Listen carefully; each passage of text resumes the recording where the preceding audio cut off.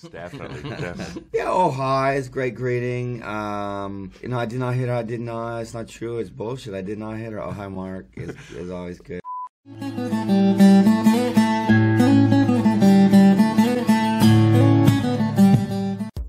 No, it's like no. I guess there's a song in the film that Tommy kind of sings.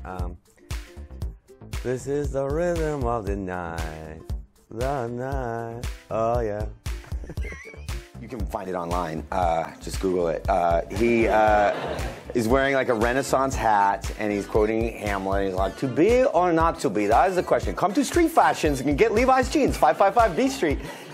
Perform scenes from Streetcar in his acting classes in San Francisco, except that I was told he didn't say any of the lines other than Stella, Stella, Stella, Stella. And then afterwards, I was like, Tommy, what'd you think? And he's like, well, I approved 99.9%. And 3 days before, he texted me and he said, I want my character to be named Hanrei. I'm like, all right, okay, fine, Hanrei, it's fine. Like, Tommy's direction was absurd. Like, we read it, you know, Greg would tell us, like, when he was auditioning people, he'd be like, okay, your sister lesbian and she just died, go. Yay or no or... Wow. Don't they have brown rice and vegetables? Don't they have brown rice and vegetables? Do you like brown rice and vegetables? Yeah. You do? Sort of. Really? Oh, it's worse than dog food. It is. I've had dog food. You have? Mm-hmm. A long time ago. Doggy chow. I used to love doggy chow. I used to love doggy chow too. I did not hit her. It's not true. It's bullshit. I did not hit her. I did not. Oh, hi, Mark.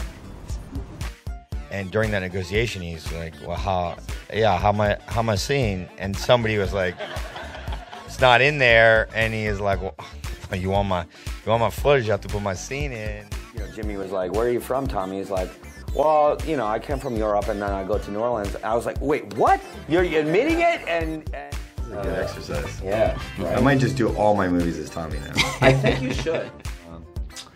I approve 99.9%. And I'm like, what's the 0.1%? And you'd think he's gonna say like, you know, I never said this or that. And he said, I think you should look at the lighting in the beginning of film, a little off. I'm like, the lighting, and he like, and then later he denied it. You know, he's a master rewriter of history. Later he's like, no, I never saw that. The 0.1% because way you throw football. I'm like, oh, because you're all American guy. You've been throwing football since you were young. Yeah. And it turns out I was one of two choices that Tommy wanted, and I was.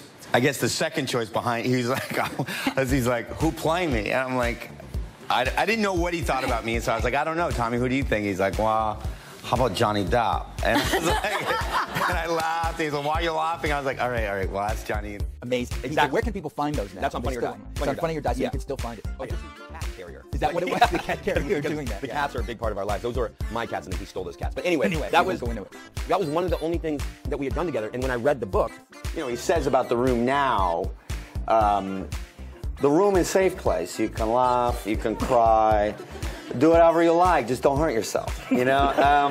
So in that way, he can like take credit for being a comedy, but also that he's still greatest director, you know, around. Where is the woman? Give it up. You'll never find her. If you'll not tell me, I will hurt people. Stop. Don't do it. The people. Okay. All right.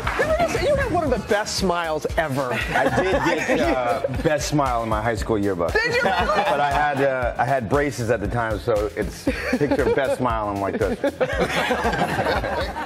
And then Greg said, knowing that Tommy wanted me and that Tommy was obsessed with James Dean, right? He's like, how about you, James? And Tommy's like, yeah, I seen your stuff, James. You do some good things, you do some bad things. Like,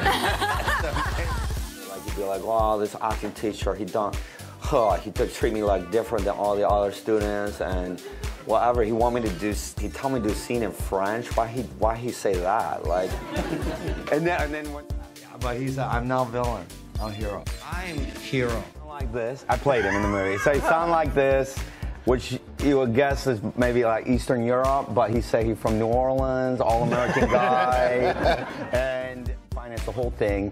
He says it was from his like Levi's jean selling outlet, but like, I'm like, Tommy, there's no way you sold $6 million worth of jeans. And he's like, James, you embarrass yourself. You don't know anything about retail. And I'm like, okay, Tommy. So, but he claimed he's from New Orleans, you know, all-American guy, and he throw, you know, in the room there are these famous scenes where they're throwing an American football in tuxedos. And he'd say, yeah, I'm all-American guy, I love football, you know, I grew up playing football, you know, it's just something you do. You can play whenever you like, in tuxedo, doesn't matter. So, and then... Perfectly, by the way. Yeah, I like that. But I love that he cast himself in his own movie. He cast himself, He's unbelievable. He tried to play James Dean. He quote James Dean, "You're tearing me apart, Lisa." You know, yeah, and I say to myself, Pierre.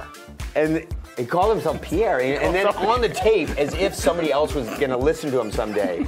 This is like 20 years ago, 5 years before he made The Room. So I say to myself, Pierre. And then he goes, yeah, well, sometimes I call myself Pierre.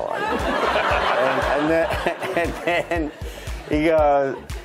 he goes, teacher treat me different, but you know what? I think he just sensed my power, and he intimidated. And so he do that.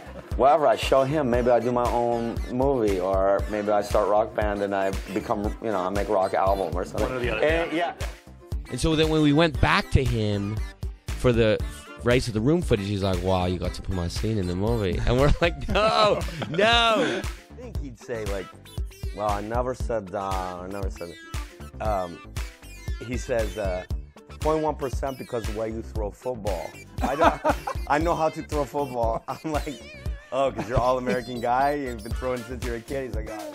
Like he didn't want to watch it alone. We were going to screen it for him alone. He wanted to watch it with 1,000 people at South by Southwest for the first time.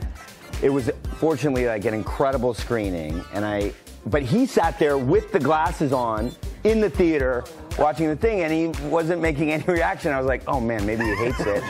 And I asked him after, I was like, okay, Tommy, what do you think? He's like, well, I approve 99.9%. And I go, what's the 0.1%, right? And you think he's gonna be like, well, I never said that, or I never did that. And he goes, director to director, he goes, yeah, I think you should look at lighting and beginning of film. It's a little off, right? And I'm like, and then I realized he's wearing the glasses the whole time. Correct answer, 3, 2, 1, done! Oh my God! But then at the end of the shoot, they went to San Francisco to shoot exteriors because the story takes place in San Francisco. And they go to the top of this building to shoot the plates for the green screen because the stuff in the parking lot is supposed to be on a roof, right? The little shed that you see in, you know, a trailer. And they're like, Tommy, whose building is this? And he goes, well, it's my building. And they're like, why didn't we shoot everything up here? You own this building, it'd be for, you know, we do it for nothing. And it's like, well, this is a real Hollywood movie, you know? Or 3 days before he shot, and it was like glasses. He was in LensCrafters. I saw the glasses behind. He's like, why you think of glasses for, you know, character? I'm like, they're great, man. Nobody will know it's you. And then he had drawn on a mustache in Bic pen, right? And said, if you like mustache, I draw it on better when we shoot. I'm like, dude. You're tearing me apart, Lisa. You are tearing me apart, Lisa. Well, no one does it better than you. You know, he saw it for the first time at South by Southwest and then Toronto, and every time he'd be like, yeah, I think my scene should be a little earlier. It was easier to just stay in character of this guy, you know, this weird guy. But I heard a story about you from Seb Rugged or somebody that you actually stayed in character. That's what I'm talking about right now. Oh, okay. Now you're still in the character. Now you get my point. As you can tell right now, it's very hard to drop accent. Yeah, he's discontinued accent. Accent is okay, but it's a little quirky, but it's okay. I passed it. The pass is okay? Yeah, absolutely. Okay. Thanks.